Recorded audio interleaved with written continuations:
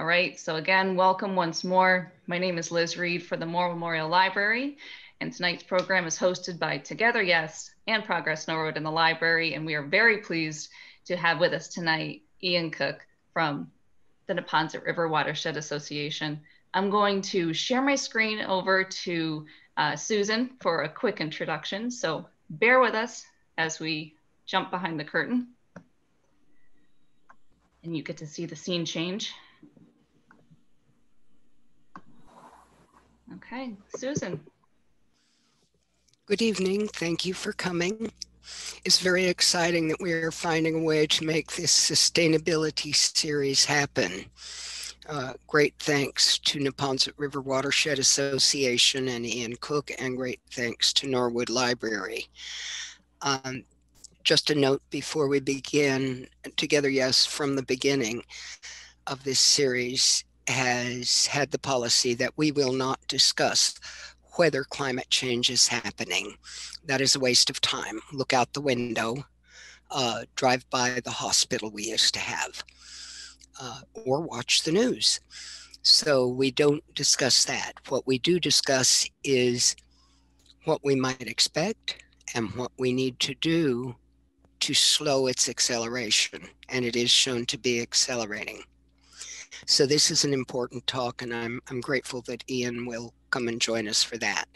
I'd also like to give you a quick hello from Kate Sibbing Dunn, who is the director of Progress Norwood, which co-sponsors the sustainability series now. Thank you. Over to you, Kate.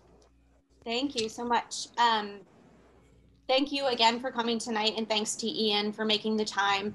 It's such a strange time for our community these days, and especially to be thinking about things that are concerning, right? It's sort of everywhere we turn. So I think it's really important and valuable for us to be conscious of and not necessarily take our eye off the ball when it comes to climate change, because we're overwhelmed with other issues.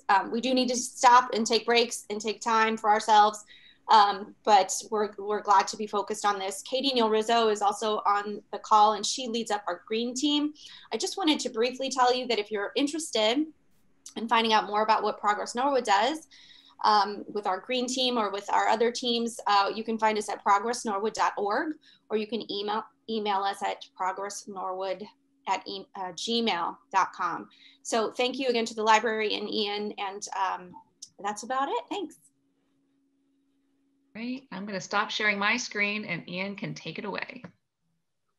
Hi. Let's see here. Well, thank you very much, everybody, for having me. Let's see if we can just get that started there. All right. So again, my name's Ian Cook. Can everybody hear me okay, or is it better if I hold my microphone up higher? Is that better? Nobody responded, so I'll take your word for it. My name's Ian Cook. I'm the executive director of the Neponset River Watershed Association, and we are a regional nonprofit organization that works in Norwood and 14 other communities. We've been around for a long time now, since 1967. And our focus has traditionally been on trying to restore fishable, swimmable water quality, trying to protect open space and natural areas, and trying to improve conditions for local wildlife. But increasingly, our organization is focusing on climate resilience issues. And I think, over time, this is going to become an issue that we're all very conversant with. And I like to start with this picture because, of course, this is an issue of global warming. It's an issue that has been around for really a very long time, arguably 50, some would say even 100 years. We've been aware of this potential problem. And for a long time, it's felt very distant. The notion of, it would be nice if it was a little warmer. And you sort of hear some of the scientific information talking about, a 2-degree increase in the temperature. It sounds vaguely pleasant. But I think there is a growing awareness of how serious a problem this is. And hopefully there will be, over the next few years, a growing political commitment to beginning to deal with it in a more substantial way. So that's the global picture. But of course, we are not a global organization. We're an organization focused on the Neponset watershed.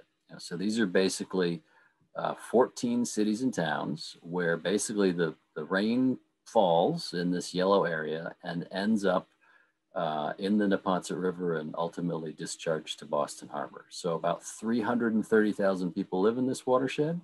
About 120,000 people get some or all of their drinking water from groundwater sources in the watershed. We have many businesses, lots of open space, many, many streams.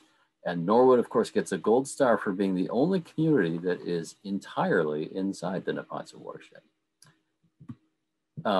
So when we talk about global warming, we know that there's warming right in there. So we know things are going to get hotter.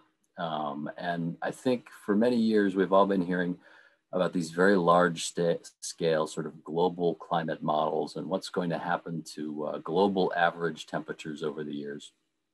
And historically, there's been a lot of debate about that, but it seems to be that people are more and more convinced that this is actually happening and is actually a serious problem. And the statistics bear that out. We've had, according to NOAA, we have had 43 years in a row of above average annual temperatures. And we've had 435 months in a row of above average monthly temperatures. 2019 was the second hottest year NOAA had ever recorded on the planet. And the 5 hottest years on record have happened since 2015. And I think increasingly people can just feel some of the change that's happening. And I think that accounts for some of the thinking.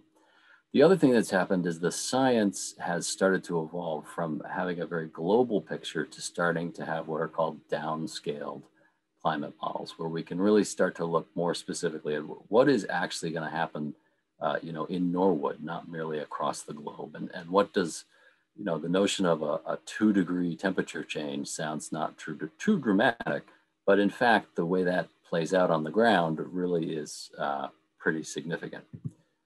So this slide is just to put it in context, this slide is showing NOAA's estimate of the actual and projected number of days per year above 90 degrees Fahrenheit in Norwood. And on the left side of this graph, you can see the historic record. So the dark gray bars are the actual number of 90+ degree days per year from 1950 to 2005, I believe it is.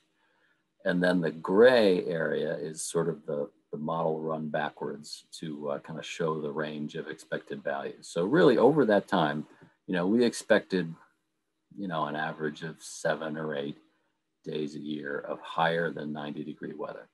As you move into the right, you start to see the projection of what we're looking forward to in the future. And it takes a little bit to understand this graph. So the dark blue line in the center is sort of the average number of days we would have in a year. And you can see that average increasing by the time you get out to the end of the century, pushing up towards, 25, 30, maybe even more days a year of 90-degree plus weather. But the thing to understand is that just like the gray is on the left, is kind of the light gray is kind of the range of expected variability for temperature. The blue is the expected range of variability in the future. So by the time you get out to 2060, 2070, there are likely to be some years where we've got 65 days a year over 90 degrees or 70 days a year over 90 degrees. And the challenge here is that this also is very dependent on what happens with future emissions of greenhouse gases. How seriously do governments around the world and here in the United States take this challenge, and how do we decide to change our ways to address this problem. So with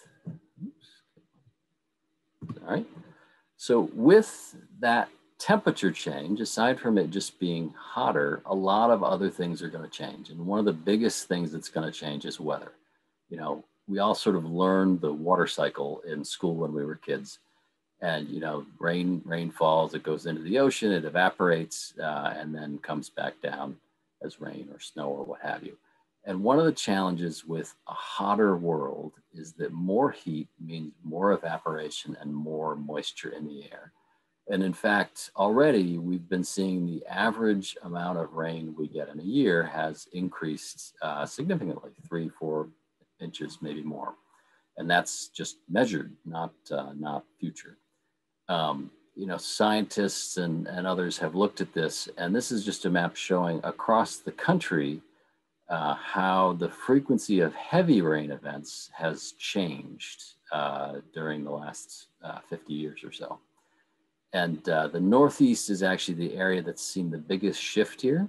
So we're getting more rain, but we're not really getting more days of rain a year. We're just getting more larger rain events. So instead of you know, a lot of sort of light sprinkles, we're getting more heavy downpours. And we've seen that huge 71% increase in those heavy rain events here in the Northeast already. And that's a trend that is definitely going to be continuing as we go forward.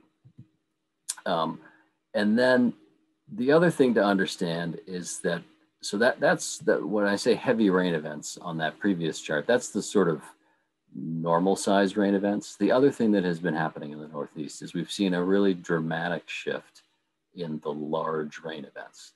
You know, we used to talk about a so-called 10-year storm, the amount of rain that would typically fall during 24 hours, on average about once every 10 years, about a 10% chance of happening each year, or a 25-year storm or a 100-year storm. And those numbers, you know, the actual values from the 70s to 2000 are on the left of this chart. So, you know, that about once every 10 years, we would get a 5-inch rainfall over 24 hours. And about once every 100 years, we would get a, you know, maybe an 8-inch rainfall. And you can see over time, these numbers are shifting dramatically. So, you know, what we used to think of as a 10-year storm is very rapidly becoming a 50-year storm. So, you know, instead of getting 4.5 inches of rain once every 10 years, we're now talking about getting 6 inches of rain every 10 years. And the 100-year figure is really stepping up from, you know, 8 inches to 11.5 or 12 inches. And that is really generating a lot more frequent severe flooding, and certainly probably better than anyone else in the area. Norwood understands this problem right now. You know, Norwood this summer experienced a very extraordinary event. You know, 4 or 5 inches of rain in about 90 minutes. You know, it occurred over a very small geographic area. It really overwhelmed downtown Norwood. Interestingly, because it was so short and so intense and so localized, it didn't cause a big flood in the Neponset River because it wasn't that much total water. It just fell on so fast on such a small spot that it really overwhelmed the town, certainly overwhelmed the hospital. I'm sure by now everybody's seen this picture, which is just an amazing picture of the doors inside the hospital giving way to those floodwaters. So those are the kinds of events we're going to be seeing more of, and we're going to frankly be seeing a lot more damage from those sorts of events. The ironic flip side is that we are also going to be experiencing more drought. So we're getting more rain overall, more big floods, but we're also going to have more periods of drought. It's definitely sort of an ironic twist. And it's really because a lot of what climate change is doing is it's driving extremes. It's you know, the average changes a little bit, but the range of situations you expect changes a lot. And of course, this summer, ironically, Norwood got flooded, but Norwood also experienced a drought, which the state has identified as a so-called extreme drought, We've seen the Neponset River very, very dry. We've all heard a lot about extraordinary forest fires in the western US. I think there's not been very much coverage of the fact that it's actually been a pretty significant fire season here in Massachusetts. There have been almost 1,000 forest fires in Massachusetts. Most of them are obviously a lot smaller than what's happening out west. But we're not immune to that problem either. And it's also for the Neponset River, that's expressed as very low stream flow. This is actually a picture of the Neponset River in Norwood, right near, just downstream of Route 1, near the Staples on Route 1, if you know where that is. And if you're not used to looking at the river, it's a little hard to tell what's going on here, but really the river is only about 12 feet wide and 6 inches deep here. Which makes it not so great for recreation, creates some real challenges with water quality. Certainly it's very hard on wildlife. Normally the river would be filling the whole riverbed area to that sort of green vegetation. And of course in the spring, it would be up and over that green vegetation and actually extending off the left side of the screen. It's not so much a problem, a direct problem in Norwood, but another big impact of climate change, which relates to heat and water, is sea level rise. And there are various projections for what's going to happen with sea level. The more optimistic projections are for something like 2.5 feet of sea level rise by the end of the century. And then if emissions are higher, those figures go significantly higher to up towards 7 feet, or in this estimate, at least, this is the city of Boston's estimate that they're using for planning, up to maybe 10 or 11 feet. And if you followed some of the recent science about sea level rise, some of the things that they're discovering about glaciers and warm water underneath glaciers, there's real concern that some of the estimates around sea level rise may be too cautious on the part of scientists at this point. And while that's not directly, I don't think the sea level is going to get so high that you're going to have salt water washing into Norwood anytime soon. But it does raise all kinds of interesting questions in terms of, the engine of our regional economy sits right on the ocean in the city of Boston. And as that's impacted, that will undoubtedly have other kinds of side effects on the town of Norwood. This is just an example on the Neponset River. This is actually in Quincy. A couple years ago, we had an unusually high spring tide combined with a coastal storm back in January.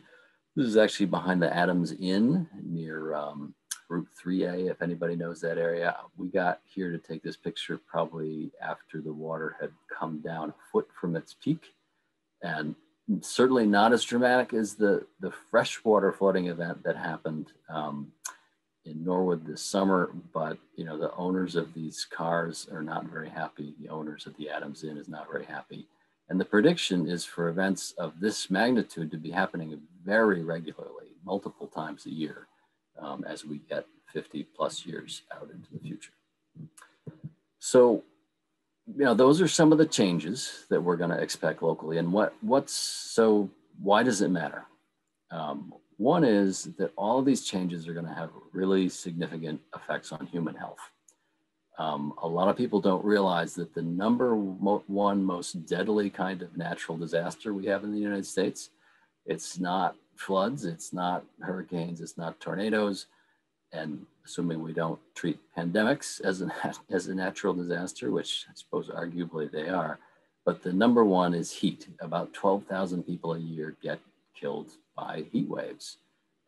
Heat can be very hard on the elderly, on the young, on people who are outside, working outside. It is definitely an aggravating factor for heart failure.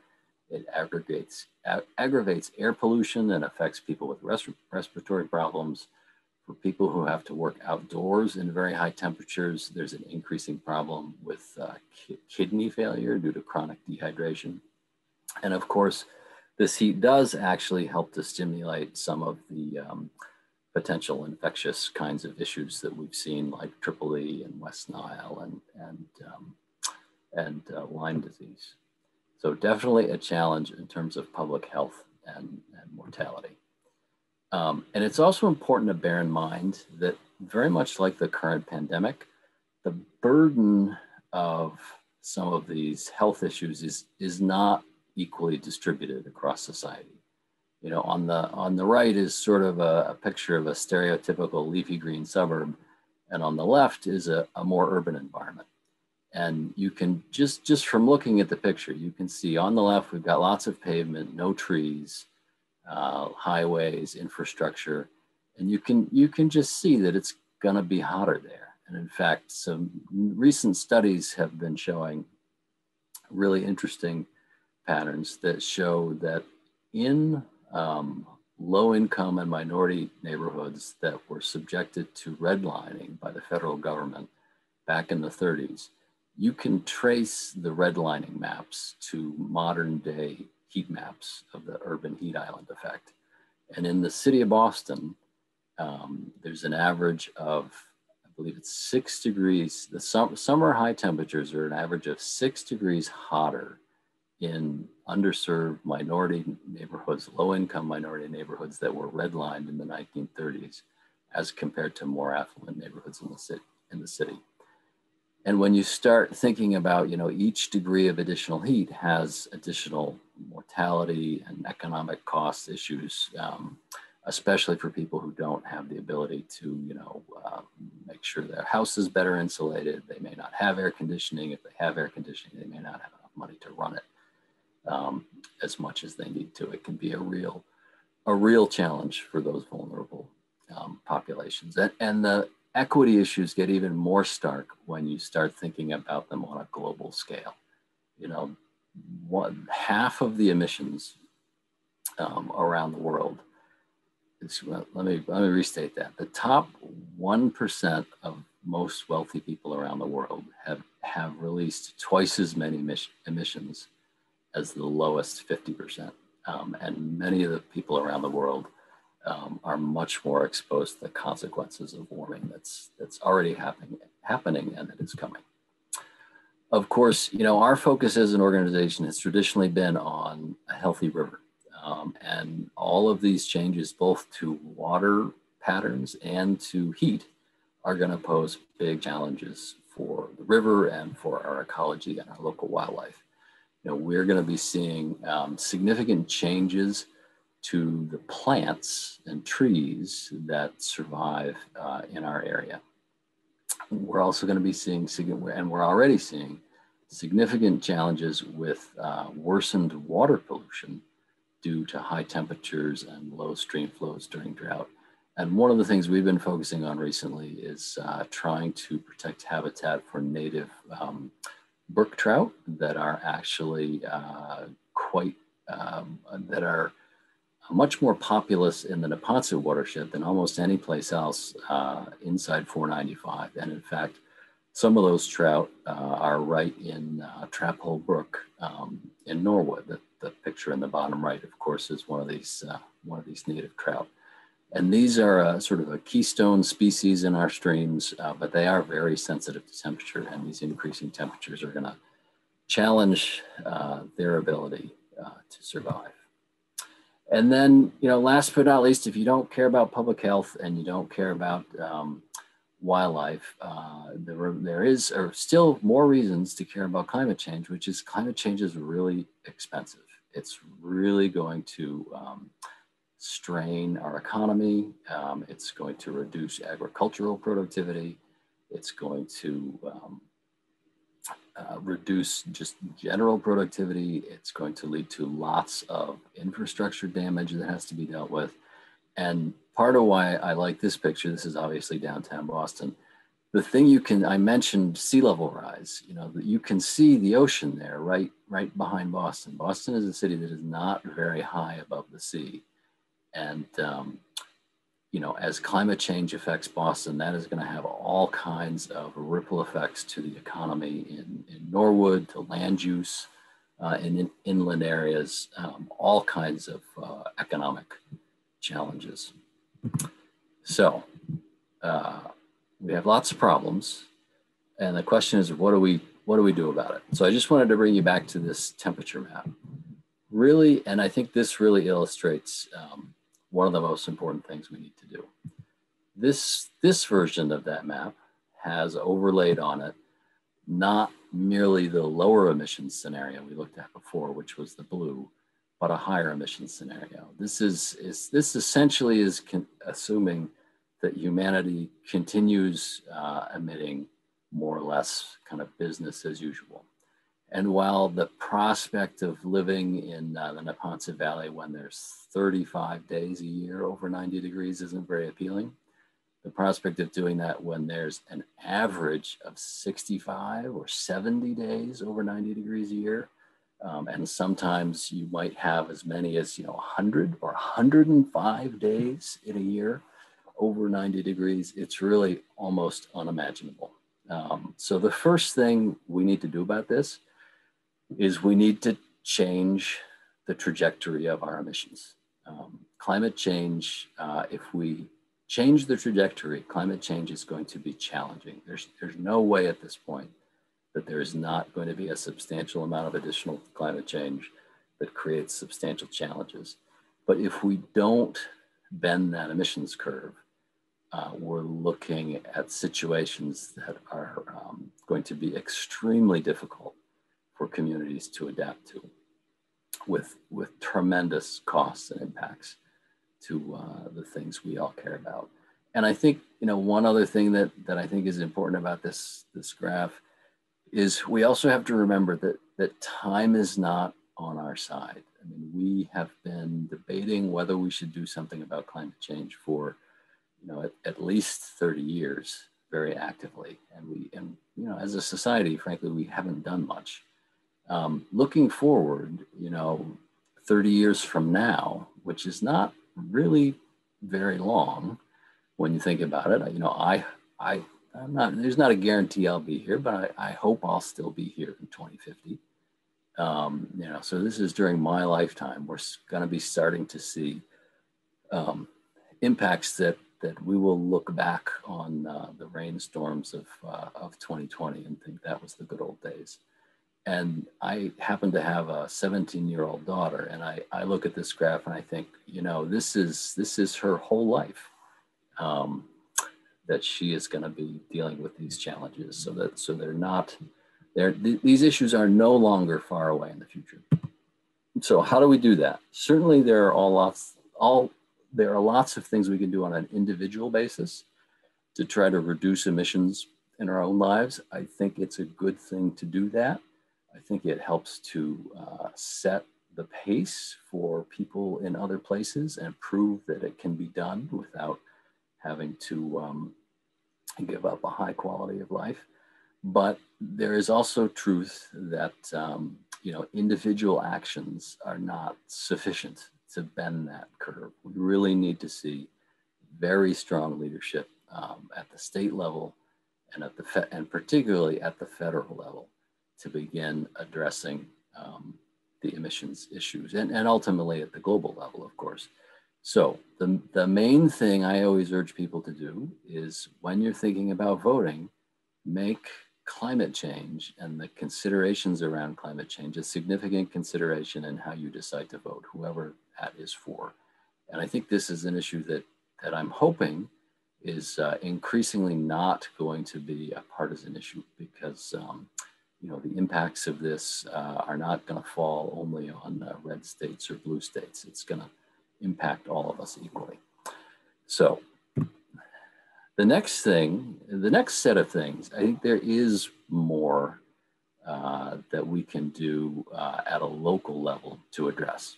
So one of the big challenges with the water aspect and some of the heat aspects of climate change is the way we've built our communities. And this is just a little aerial photo of, I think this is maybe the Westwood Station area, I'm not sure.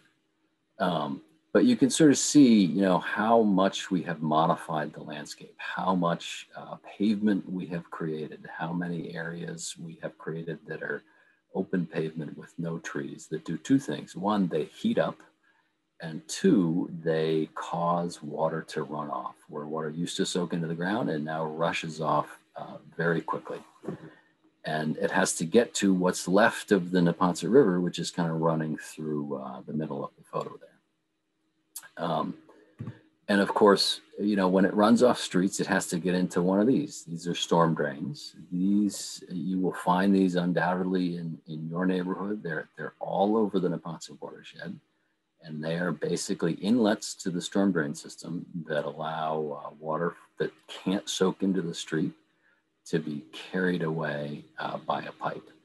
One of the, I think, strongest lessons of the rainstorms in Norwood is that it is almost impossible to contemplate designing a storm drainage system like this, a series of street inlets like this, that would have been able to take in all the rain that fell on Norwood. You know, so one of the real challenges here, and I mentioned that, you know, the flooding in Norwood, it was really a failure of the capacity of the storm drain system. It didn't really overwhelm the river because it was so small and short and concentrated, but it really did overwhelm the town's storm drain system. And of course, those storm drains lead through a pipe very quickly to a place like this. This is a storm drain outfall. And there are tens of thousands, maybe even 100,000 storm drain inlets across the Neponset watershed in our 14 communities. And there's on the order of maybe 3,000 of these storm drain outfalls, places where pipes take that water off the street, whisk it very quickly to the pipe and discharge it with no water quality treatment. One of the big things we're focused on, and we're urging all of our communities to work on, is to rethink those storm drain systems. So to get away from that idea that, hey, the solution for all this water that can't soak into the ground anymore is just to send it to one of those storm drain inlets and shoot it off to the river as fast as possible. There's a whole set of techniques now that are generally referred to green infrastructure techniques or stormwater management techniques, where instead of having that very hard piped kind of fast acting system that's inevitably going to get overwhelmed in a large storm, you try to find ways to build in green features, places where you can send the water and temporarily hold it while it gets filtered through plants and soil and let it slow down before you try to push it into the storm drain system. And there's various ways you can do this. If you have a lot of space, you can do something like the previous picture, but even in very densely built areas, we can rethink the way we are designing our communities to use features like, you know, a row of trees by the sidewalk to both reduce our urban heat island effect and to capture and slow down and clean up that water. You know, and one of the observations here is in the storm event that Norwood had, you know, wouldn't it have been nice if we had designed features throughout downtown Norwood to make downtown Norwood greener, and that might have been able to hold back an inch of the 4 or 5 inches of rain that fell. Now that wouldn't completely solve the problem, but it would have allowed the engineered storm drain system to work much better if we could reduce the amount of water we were sending to it by 25% in that storm. And then of course, you know, the other challenge with all of these practices is education and the process of trying to change people's expectations about what an urban streetscape looks like and how it works, and getting away from the traditional approach, which says that the solution to runoff from pavement is just to get rid of it as quickly as possible. The other thing we really need to do is towns have tremendous authority over the way their communities are built. In Massachusetts, towns are really the ones who regulate the design of private development. And most of the pavement in our communities, about 60% or more on average, is not owned by the town or by Mass Highway. It's owned by private parties. And we really need cities and towns to be more aggressive in the way they ask developers to design their sites. You know, on the left here is a classic sort of big box retail situation, you know, not a tree in sight. All the water is coming off this parking lot very quickly. And on the right is a different approach. You know, we could have trees in the parking lot to give us shade to slow down the water. So towns really need to be thinking hard about looking at their zoning, their stormwater, their subdivision bylaws, and rethinking them in terms of climate change issues. Another issue is, you know, we talked about how the big storms have gotten bigger. And one of the other things that we regulate in Massachusetts is we regulate development in the floodplain. And the floodplain is basically just the area along the sides of the river or along the sides of wetlands that accumulates water and floods during a flood. And this chart is showing in South Norwood. In the pink is showing the 100-year floodplain, which was mapped based on the rainfall data from the 1960s, so outdated rainfall data. So this is the area that we thought used to flood, which is regulated. So building is regulated inside that was quote unquote 100-year floodplain area, even though we know it's based on outdated rainfall. The 500-year floodplain is, we know now, given that we have more rain, the area that's going to flood, and the 500-year floodplain is not regulated. So another kind of change that we need to have in terms of how we're thinking about regulating development and redevelopment in our communities. Water use is another big challenge. You know, Norwood is unusual. Most of the towns in the upper part of the Neponset watershed get their drinking from water from local sources. That means, you know, in effect, they're sort of competing for the same water that the river needs to keep flowing during the summer. Norwood gets its drinking water from the Mdurray system, which is probably the most robust potential source of drinking water available. The Mdurray system and the storage they have is large enough that it could withstand a 5-year drought before they ran out of water. But in many communities, the way we're using water, you know, keeping enormous lawns green for our convenience, there really is not enough water in a world of climate change for us to have both rivers that can function and support recreation and fish, and also some of the landscaping practices we've become accustomed to, and some of the choices about how we use water and where we source our water from. So that's an area, not so much for Norwood, but that many other communities really need to be thinking about. And it does influence, you know, the river that people from Norwood will see passing through their town, even though Norwood is not directly affecting it. Another big challenge that comes with development is sort of the area along streams. You know, in protecting those trout, one of the most important things we need to do is keep our rivers cold. And a natural stream, you've got trees and lots of shade. In many places in the watershed, we've allowed development and landscaping right up to the edge of the river. We really need to reestablish that shade, what's called the riparian habitat, if we hope to have wildlife be able to continue to survive in our streams as things get hotter.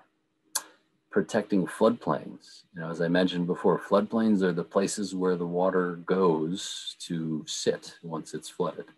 They're also very important wildlife habitats. There's a lot of places where we've built things in the floodplain that we probably shouldn't have. These are usually things that end up flooding a lot because they're built in the floodplain. And we're really going to need more floodplain space in the future to help hold on to and slow down those things. So protecting floodplains, and even in some cases trying to restore floodplains, pull you know, historical development back out of the floodplains, is something we need to think about. Another big infrastructure challenge is dams, and this one is definitely a challenge in Norwood. You know, many people think of dams as being flood control measures, but there are about 100 dams on the Neponset and its tributaries, and only 2 of them are actually intentional flood control dams. Most of them are remnants of the industrial area, and they become a obstacle that floodwaters must get over when they start to come. And the real danger with dams is, in fact, that during a flood, the dam will fail because it's overwhelmed by the flood, and then all the water stored in the pond behind will be suddenly released. There's also tremendous ecological benefits of removing some of our unneeded dams to allow things like those native trout that want to be able to move up and downstream and get blocked by dams. So a big issue there, and a number of significant safety issues in Norwood with large dams that don't have the capacity to pass these increasingly large floods. Similar to dams, every time a road crosses a stream, there's a pipe that carries the stream under the road. In many cases, those pipes were not designed to handle even today's storm flows. And this is an example of a pipe that just got washed away by the stream during a flood, which is obviously bad for the stream. These are another challenge for aquatic life in the river, because they sort of break up the river and fish can't move upstream and downstream where they need to.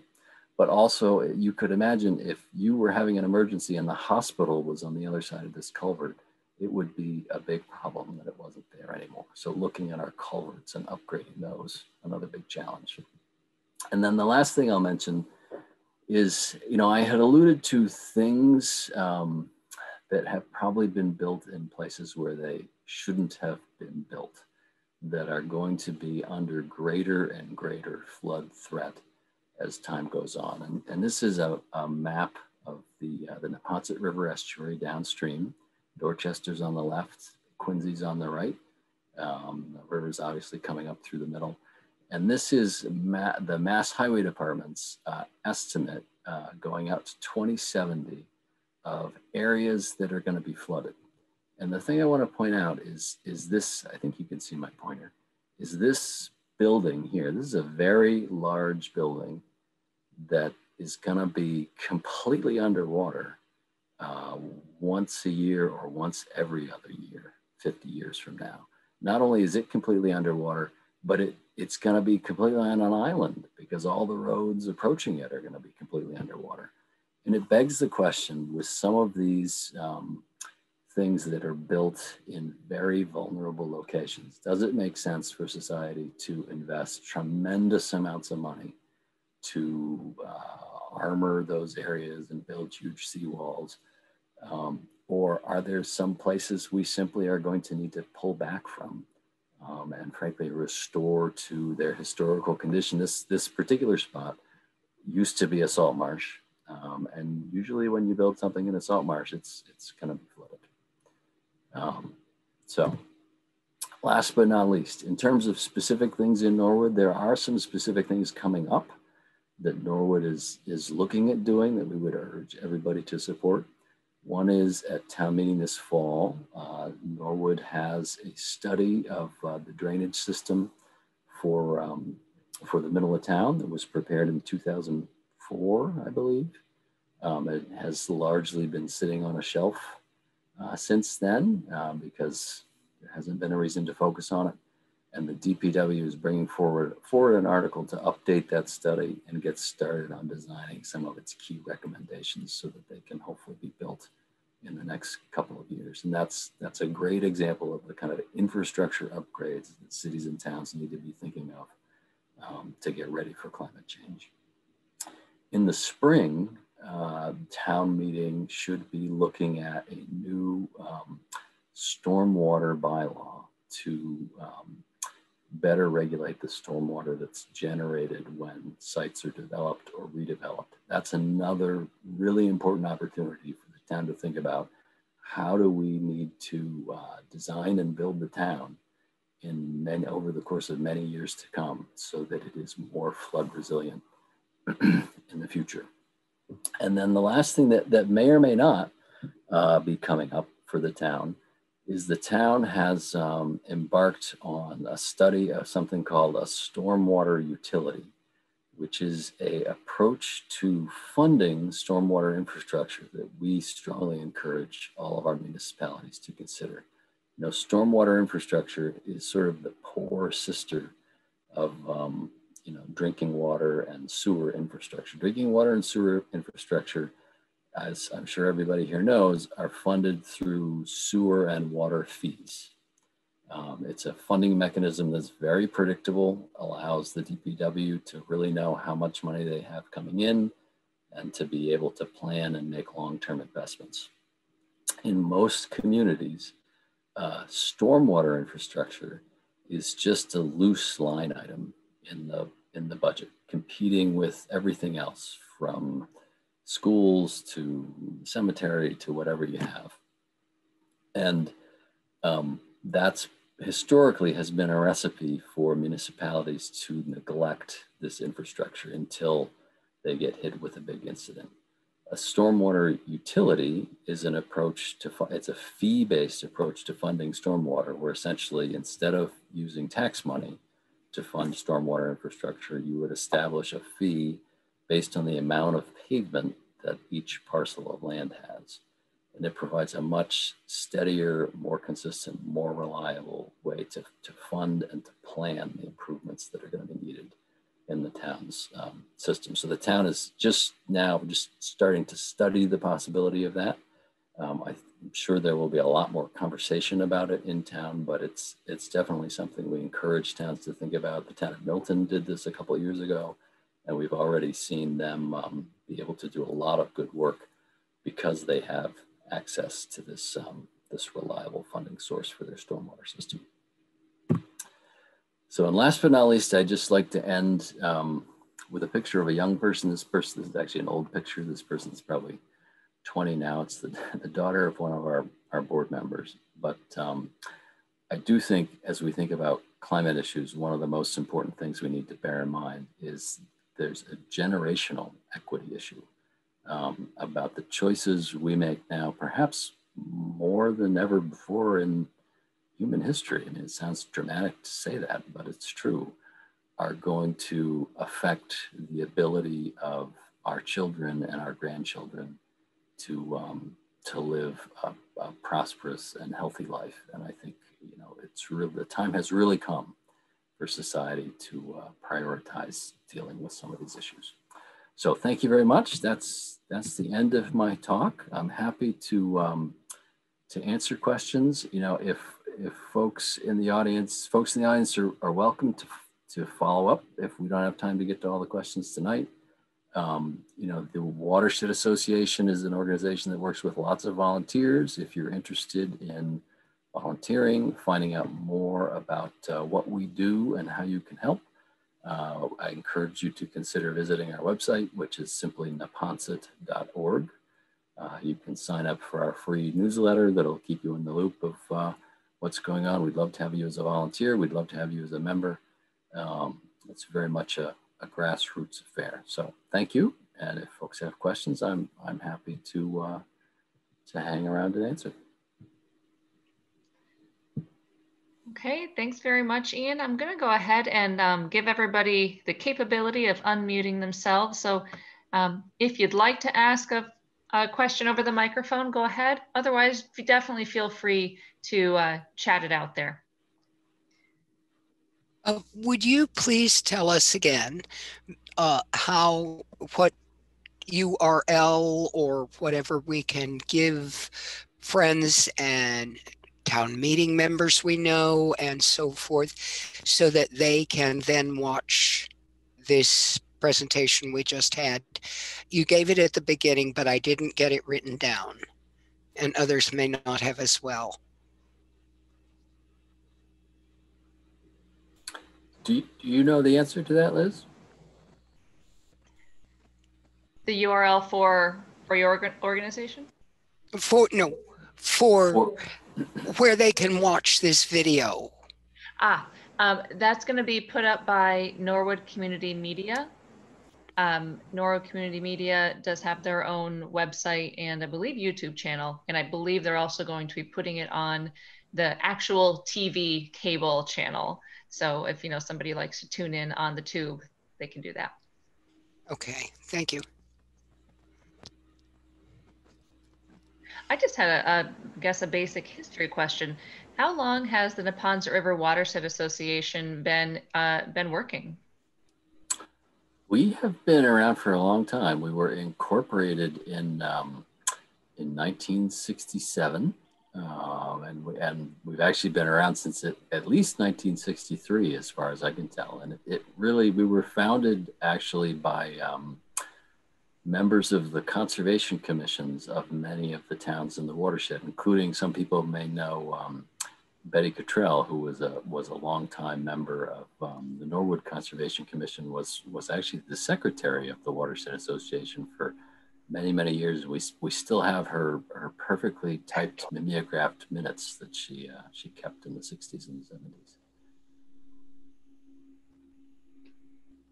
And can you talk a little bit about the dam removal in Norwood off of Sumner Street? Yes. So one of the projects we've been working on in Norwood is to remove the Mill Pond Dam, which is off of Sumner Street in Norwood near Peswick Park, if anybody's ever been over there, sort of behind Route 1 and behind kind of near the Walpole Mall. And this is a small pond that was likely built as a ice pond or just a recreational pond. It's on Trap Hole Brook, and Trap Hole Brook is without a doubt the best trout stream remaining in eastern Massachusetts. It's really quite amazing how robust it is. When the last time the state went out there and did their electrofishing to document the trout habitat, they found 118 fish, and every single one of them was a trout. So the pond has, over the years, it has silted in. It's only about a foot deep now. And it has a small dam, which is in very poor condition and is likely I'm going to fail throw this phone away in the next flood. And so we've worked with the neighbors and the Conservation Commission and the DPW, and we're bringing forward a proposal. We're actually going through permitting right now to remove that dam and restore the stream. And that'll have a couple, aside from preventing it from failing during a flood and making the flood worse, it'll help to keep the brook cool by allowing there to be more shade over the brook, by avoiding the current situation where the water sort of spreads out and just sits in the pond and bakes in the sun. And also by allowing the fish to move more freely upstream and downstream, which is really a critical consideration for the survival of many forms of aquatic life, but certainly for trout. You know, as we face more drought issues, more flood issues, the fish need to be able to move around to find appropriate refuge areas so that they can weather the storm. When they're trapped in a short stretch of stream, it's very hard for them to survive. So we're hoping that we'll have permits in hand for that in the spring, and we'll be seeking filing some grant applications hopefully in the late spring. And if we're lucky, we will be doing a construction project there next fall. Thank you. I think it's also important to note the work that the Trails Committee in town is doing to install a trail along the restored stream area through that park. It's a good hand-in-hand project. Yes, definitely. Recreational benefits are definitely part of the package there. I had a question about the stormwater infrastructure funding. Mm-hmm. Can you just tell me, how have you seen that done, and how frequently is it done? I love the idea. I'd love to hear more about general practice. Sure. So it's, you know, this, and what we call this, we usually refer to this as a stormwater utility, or sometimes we refer to it as a stormwater enterprise fund. But basically the idea is we now have sufficient electronic mapping capabilities in the town and across the entire state now to be able to map, each individual parcel in the town, and to be able to identify how much of that parcel is so-called impervious surface, so pavement or rooftop or other surfaces that don't absorb water. And then you can structure a fee system that makes the fee for maintaining the stormwater system in proportion to the amount of pavement that each parcel is contributing to the system. And there's various ways to structure it. Oftentimes for simplicity, where there's lots of very small residential parcels in a town, the town will use sort of a basic kind of average rate for small individual residential parcels, and then we'll charge a rate, this is the same effective rate, but charge a rate for other kinds of parcels like commercial properties that may have a lot of pavement or may just have a little, based on the actual amount of pavement, just to simplify the administration. And then it gets added on to a water bill or a sewer bill, or some places they send it as a separate bill. And the money collected all goes into an enterprise fund that can only be used to pay for the stormwater infrastructure. So it gives you, aside from a different kind of revenue source, it gives you very strong accountability and budgeting capability around that. And in most communities, the selectmen serve as stormwater commissioners and set the rates, and then the budget for the enterprise fund gets set at town meeting each year. It really works very much like water and sewer fees in most towns. And in the Neponset watershed, the only town that has implemented this so far is the town of Milton. But there are about, I think it's up to like 15 or 18 cities and towns in Massachusetts that have done this. So Braintree does this, Northampton, Reading, Newton, and I know there's others that I just can't think of at the moment.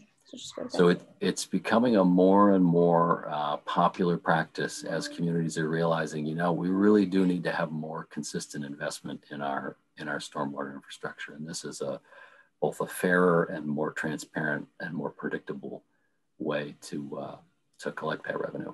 And it's an idea that it's really an idea that started in other parts of the country. There's something like 4,500 stormwater utilities across the country as a whole. It's much more common in other parts of the country. Great. And sorry, just one last question about that. What you've seen in other places, or maybe what they're doing in Milton, is it square footage of actual, unpermeated surface, or is it as a percentage of the parcel? It's generally square footage. So when you're setting the rates, really the kind of math behind setting the rates is you say, okay, what's the total amount of pavement in the entire town? There's 10 zillion square feet of pavement. And you say, okay, how much is our budget for the stormwater program this year? Just for the sake of argument, say it's $500,000 or $1 million. And you basically divide a million by how many ever square feet of pavement you have to figure out what's effectively the rate per square foot of pavement. And then the question becomes, how exactly does the town set it up? Because it is, Milton, I think when we did this exercise with Milton, they have either 5,000 or 7,000 parcels, and they didn't want to have to get into, debating with every single homeowner. Well, do you have, 100 square feet of pavement or 101 square feet? So for residential properties, what they did, which was most of their parcels, they sort of grouped them into to 4 tiers. So they said, okay, we'll see how much we can actually see on a spreadsheet how much pavement every single person, every single home has on their parcel across the whole town. And they said, okay, we'll take the lowest 25% has an average of, I don't know what the right answer is, but 1,000 square feet. And then the sizes from 25% to 50% have 1,500 square feet, and the next block has X hundred square feet. So rather than trying to charge every single person their exact square footage, they sort of put them into a group and say, we're going to charge you the average for, are you small, medium, or large, essentially. But the underlying fee is still based on that same rate. And then when it comes to commercial properties or other properties that tend to have more pavement or that tend to be more variable in terms of how much pavement they have, in Milton, they essentially do it just by the actual square feet. I think for Milton, they have maybe 1,000 parcels or 500 parcels that are sort of not simple homes. So it greatly simplifies the administration to do it that way. Thank you so much for that. Ian, we actually have a question in the chat. I'm going to read it aloud as well, but if you want to read along, you can. I've been reading about sustainable agriculture and how using compost and not weed killers can help improve the health of the soil, making it more spongy and able to hold more water. Do you think doing something like that in Norwood would help protect us a bit from future floods? I definitely think it would. You know, it's interesting. For some reason in Massachusetts, you don't hear a lot about this kind of soil management and soil health as a stormwater management practice. You know, a lot of people think, oh, my lawn isn't paved, you know, all the water soaks in. And in fact, most lawns are really quite compacted. And there is actually a fair amount of runoff that will come off of a lawn depending on how things are sloped. And in other parts of the country, particularly the down in the sort of mid-Atlantic and the Chesapeake area, you do hear them talking about quote unquote soil amendments for lawns to make them more porous and to give them more water retaining ability as a kind of recognized stormwater management practice. For some reason, maybe just because the state has not written that into our state stormwater handbook, you don't hear a lot about that, but it's definitely a legitimate thing to do that can be quite helpful.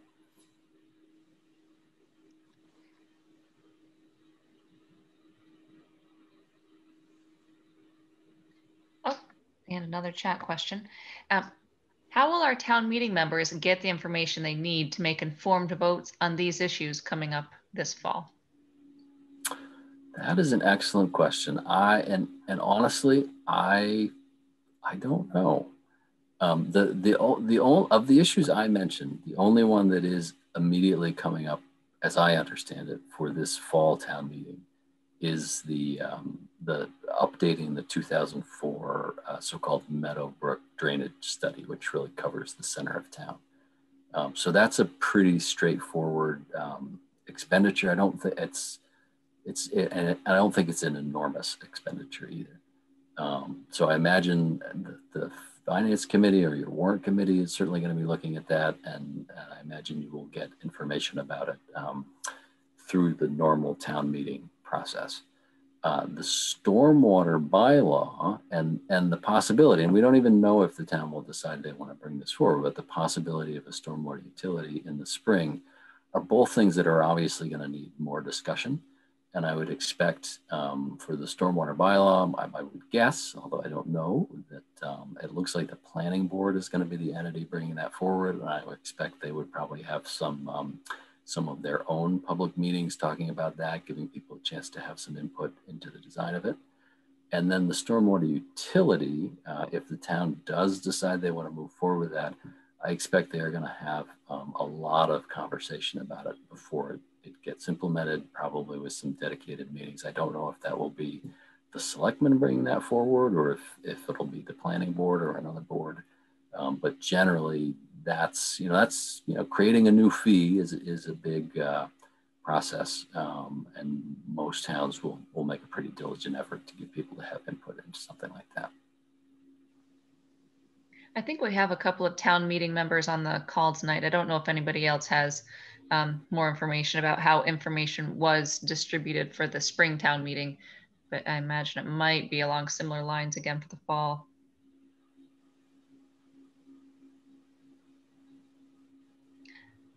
Susan says that she imagines it's time to contact our town meeting members on a personal one-to-one basis and invite them to view this video.